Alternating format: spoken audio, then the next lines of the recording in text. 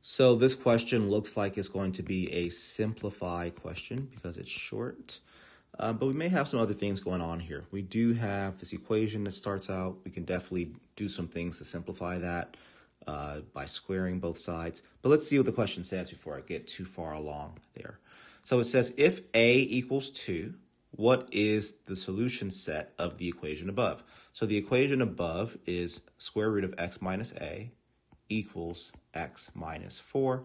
The question tells us that a is 2, so I'm going to rewrite this as the square root of x minus 2 equals x minus 4. And as suspected, right, to simplify this, I do need to square both sides of this equation because that's the only way for me to get rid of the square root here. So when I square the left side, it cancels out the square root, leaving me with just a x minus 2.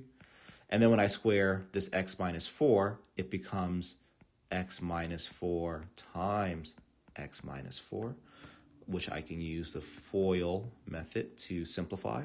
So FOIL, the F stands for multiplying the two first things. I get x squared.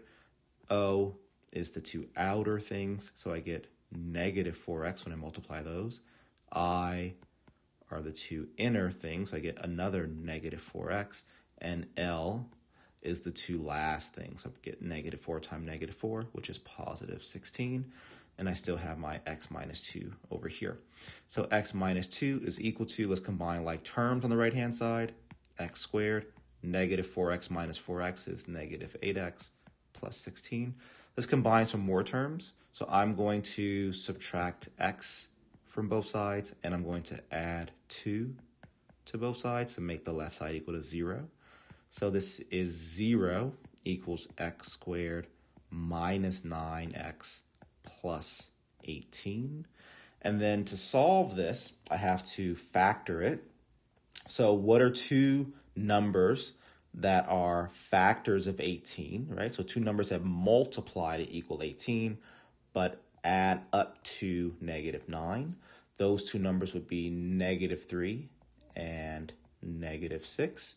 So I'd have x minus 3 here and x minus 6. If you're not familiar with this, please do review factoring trinomials. That'll be a good thing to just look up online or find some extra work with.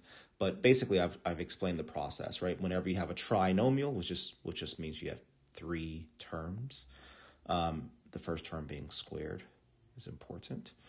You're looking for which two numbers multiply to give you the last term, but add up to the middle term, right? So, for instance, negative 9 times negative 2 also equals positive 18, but it does not add up to negative 9. So that would not be a good combination.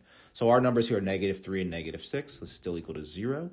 And then because it's equal to 0, I can set each binomial separately equal to 0. And with that, I find that my answers are x equals 3 over here, and adding 6 to both sides, I get x equals 6 over there, which means that my answer is choice A.